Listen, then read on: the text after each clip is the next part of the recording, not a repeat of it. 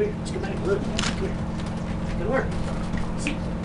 And what you just saw today was a demo of what our new accelerant detection canine, or arson dog, will do. She will show us exactly where someone has poured ignitable liquids to set a fire or to cover up a crime or some nature like that.